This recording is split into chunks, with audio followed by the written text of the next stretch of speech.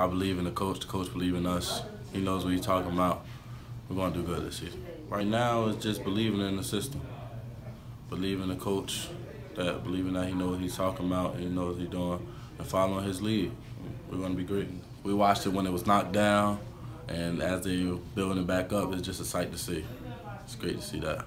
I see our team coming together as one, everyone believing in the new system, and we're more closer together from the situation that we've been dealt. By this point, everyone's used to it. When it first happened, it was sort of new because we all wanted to come to Trenton High, the old building.